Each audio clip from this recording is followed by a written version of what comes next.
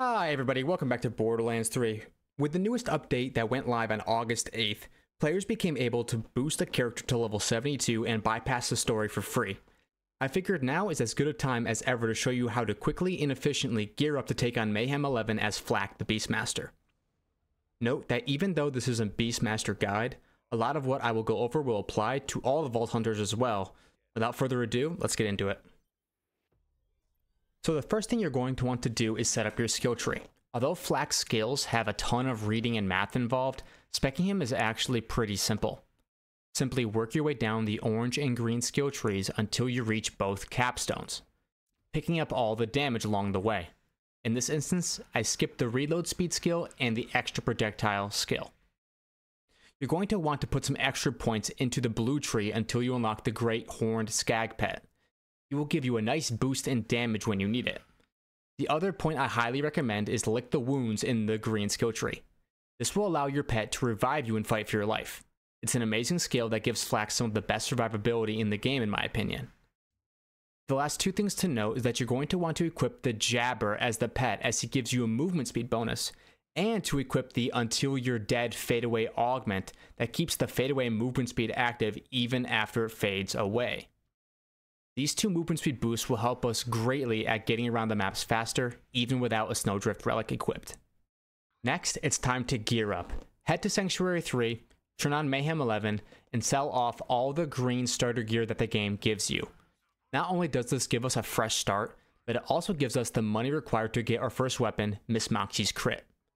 To get the crit, simply head to Moxie's bar. Again, make sure you're on Mayhem 11 and tip her in $1,000 increments until you get a notification that she sent you mail. Hit the pause button, head to the social tab, and check your mail. You have a chance to either get a crit or a hail. I personally like to get several copies of the crit to hopefully land myself a decent anointment like this 150/90 here. Note that crit farming is not required, but it does give you a really nice weapon to start with. What we would really like to do next is farm Kilovolt for Flak's best in slot weapon, the Monarch Vladof Assault Rifle. But we have a couple problems. First, although the crit is an amazing and easy way to get a Mayhem 10 scaled weapon, it only comes in shock, which Kilovolt is immune to, so we are going to have to farm a different weapon. Luckily, we have access to another easy farm that doesn't require killing any tanky enemies on Mayhem 11, and that's the Butcher Shotgun.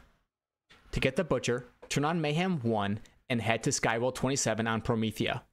Then follow the path as I run it here until you get to the save point, which is at the start of the indoor bunker. Once you reach the save point, head back out the door the way you came, so that's left if you're looking at the save station. And then head down the path, onto the platform, and down toward Dinklebot. Dinklebot will be extremely easy to kill because we are using a Mayhem 10 crit SMG on Mayhem 1. When you kill him, he will drop a Ludogram, which can be turned into Crazy Earl aboard Sanctuary in exchange for a 25% chance at the Butcher Shotgun. After killing Dinklebot and picking up the Ludograms, save quit the game and reload back in. When you load in, you will be at the save station you triggered earlier. Simply turn right and follow the path to the Dinklebot, kill him, and grab the Ludogram. I personally recommend completely filling your inventory with Ludograms before returning to Sanctuary, so that you don't have to run to Dinklebot all the way from the start of Skywell 27 every time. Head back to Sanctuary and turn on Mayhem 11 so that your drops will be as powerful as possible. If you're a bit unlucky like me, you will only get one Butcher in your first batch, and it's Cryo. Not the best for taking down Kilovolt. We want either Radiation or no element at all. Luckily, you can sell all the commons and Lucian's calls that drop and get yourself some more backpack space at the SDU.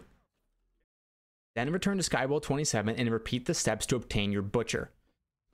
Note that here I take a peek at the shield vendor to see if I can find something useful, and boom, I found an anointed shield that gives me movement speed after telling my pet to attack something. In my second batch, I got way more Butchers, including two that I felt could easily clear Kilovolt, but we're not quite ready to take him on yet. First, we need to get our boss shredding class mod, the Bounty Hunter, which is on the planet Necrotafeo in the Tanzandir ruins. The Bounty Hunter allows us to activate Hunter kill skills, from which Flak gets a lot of his power, by simply hitting enemies with bullets without needing to kill them, which is perfect for bossing. Lieutenant Preston is the guy we're looking for, and he is located here, about 80% of the way through the map. Note that you can turn on Mayhem 1 for this farm, as class mods do not have different stats or anything depending on Mayhem level. When you get to Preston, make sure that you take this lift up to the higher level and activate the save station just like we did on Skywell 27. This greatly increases how quickly we are able to farm the boss. We will be able to shred Preston because we are using a Mayhem 10 Butcher against the Mayhem 1 enemy. Here, I got a bit lucky by getting a Bounty Hunter on the first drop, and it rolled shotgun damage. How nice. If you don't get it, simply save, quit, reload, and drop down to kill him again.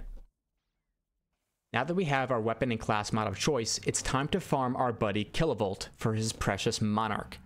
Unfortunately, Kilovolt is actually the final boss of a side quest, which is not completed on these fresh level 72 boosted characters. But luckily, his home zone of Lectra City on Promethea is already unlocked for us. Head there and use the travel door to the Meridian Metroplex. From there, head straight, and you will see 2 quest yellow objective exclamation points. The further of the 2 is the Kill Kilovolt quest. The quest is pretty simple. It does require some combat and some parkour. You don't have to do it on Mayhem 11 like I did, but hey, you might as well use our new fun gear, right? Once you get access to the Kilovolt fight, you're going to need to kill him once and then return to Moxie before you can continue farming him.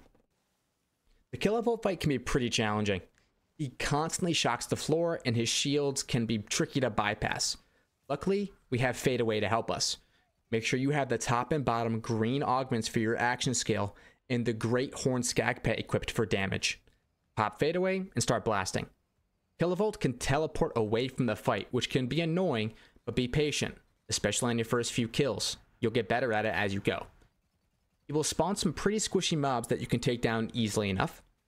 Once you get his shield down, he will walk around all angry and immune for a second and then become hittable again. Note, his crit spot is his groin and butt area, not his face. This is really important as Flak because the more crits we hit, the faster we get back Fadeaway. So prioritizing hitting those crits as much as possible is extremely important. The Monarch only has a 16.5% chance of dropping, so don't get discouraged if you don't see one right away. There are a bunch of items to be looking out for in the loot piles after each of your fights. The first is the Snowdrift Relic, as this will allow you to move around each map a ton faster by sliding around. Second is the Stone Relic, which comes in multiple elements. You'll want to pick one up now as we will need it for Iridium farming later. The third is the Icebreaker Relic, which can also help us out later in our final build. And finally are items that can help you clear faster. This can be a shield with an action skill and bonus radiation anoint, which is fairly common, or a relic that has a bonus to shotgun damage to help out your butcher. You will also want to be on the lookout for a grenade with the on grenade throw anoint, because that will also help you clear faster. Once you get a Monarch, you can check its stats to see how close it is to a God roll by checking the link I have provided in the description. The link will bring you to a Google Sheets that has all the game's weapons' top damage rolls for every element. The Monarch comes in both a ×4 and ×8 variant. I prefer the ×4 as the ×8 burns the magazine far too quickly. Don't get discouraged if you don't get an amazing anointment on your Monarch right away, as you can always reroll it. You can decide to stop farming whenever you want. In this case, I stopped when I found my first non-elemental Monarch ×4 with a somewhat decent anointment that I can plan on rerolling later on. Now it's time to get our final piece of gear, our shield. You can go a ton of different directions here, but I like to use the Frozen Heart that drops from Aurelia the Baroness in the Black Barrel Cellar on Eden 6.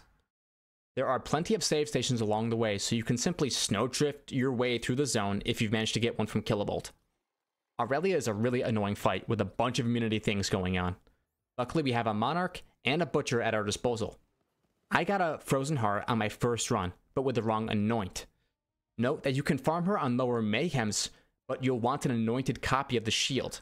The higher your Mayhem, the higher the chance of an anointed copy, with Mayhem 8 and up guaranteeing an anoint. The anoint we want is the action skill start trigger any effects that occur on shield break or fill. This is an amazing augment for the shield as it will freeze nearby enemies whenever you activate Fadeaway, making them easy targets to shred. There are 2 ways to get the anoint you want. First, you can keep farming Aurelia, yuck, or you can farm the required Iridium it takes to reroll the anoint at Crazy Earls. Iridium farming is a big part of BL3 endgame, so it's worth learning how to do it anyways. There are a few good methods, but the easiest and fastest is to head to the Voracious Canopy on Eden 6, then turn on either Mayhem 10 or 11. Go to the marker displayed on screen. From there, you'll need to head to this cave and drop down. Below the salvage claptrap are 9 total iridium piles. Some are visible, some are not. Equip your stone relic, as it adds an element to your melee strikes that will increase the amount of iridium you get per pile. Smash the piles. There are 4 on the first ledge and 5 down below. Note that you can smash even the invisible piles. After collecting your iridium, you can either save quit and repeat, or if you're on console, you can save time by swapping between Mayhem 10 and 11. Both give equal iridium. After farming up some iridium, you can head back to Sanctuary 3 and reroll your Frozen Heart at Crazy Earl's reroller for 250 iridium per pop. This price is steep, but the rewards are worth it. If you have any extra iridium left over, you can always start working on fixing your weapon anoint as well. This won't be needed for mobbing, but for bossing, you'll want a decent weapon anoint. And there you have it, a really quick and efficient way to gear up for Mayhem 11 on Flak. You now have a crit, a butcher, a monarch, which is more than enough to take on the game's hardest challenges. You also have a bounty hunter class mod, a grenade to boost your damage, and different relic options based on the situation. The gameplay is pretty simple. Get close to an enemy, pop fadeaway, which will trigger your Frozen Heart, and then melt down your frozen foes. Note that the Icebreaker relic we were on the lookout for earlier will boost our damage even more against frozen foes. Even if you don't play Flak, I hope you learned a thing or two about how to gear your character for the endgame. If you enjoyed the video, hit the like button, subscribe to see more videos like this one, and I will see you all in the next one. Bye!